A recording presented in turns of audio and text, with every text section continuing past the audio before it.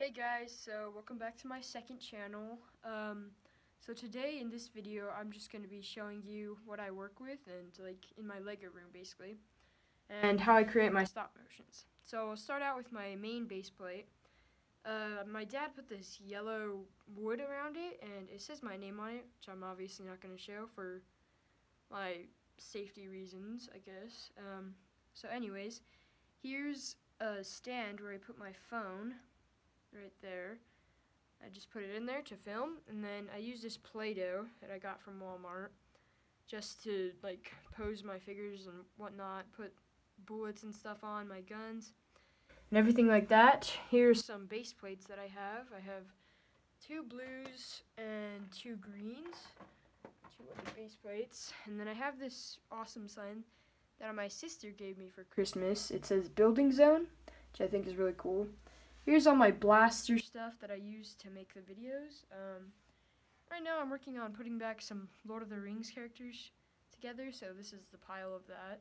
So it's kind of messy, but this is all a work in progress. Right here, I made this cool little thing. I'm gonna change it every month. So this theme for this stand for my minifigures is Star Wars. So we got like a little AT-RT, I think they're called. And then a tree, like this is, what's it called? Kashyyyk.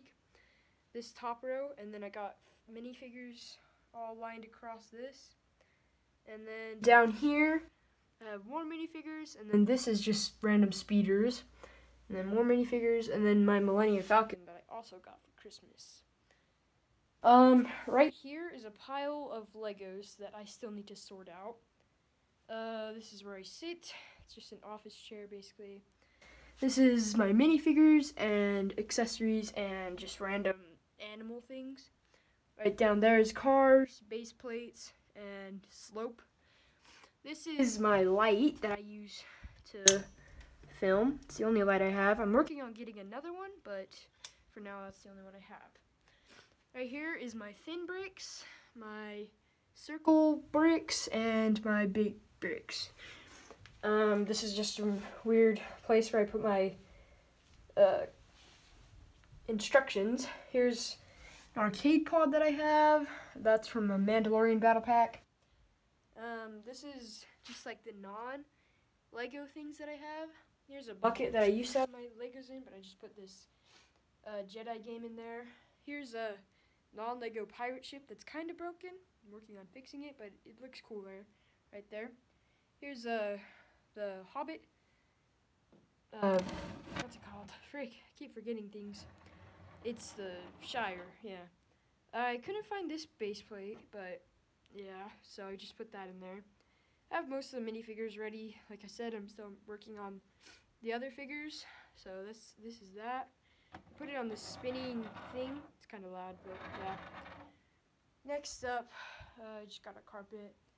Here is my Lego collection that I have built. Most of it's built, some of it's not. So down here is just random. This is Ninjago set that I have. These three race cars. And then up here is city themed. So I got like a coffee shop, a log cabin, the police department, and that's it. And then up here is another Marvel Hidden Side mix. And Harry Potter right there. You can't really see in there. Sorry about that. And then over here we got the Hidden Side bow of Venom. And then Nexo Knights. Marvel is right here. And then a Christmas thing that's not fully built. More Marvel stuff that's, again, not fully built. My favorite place, my Star Wars collection. Which obviously I still have the Millennium Falcon. That didn't fit.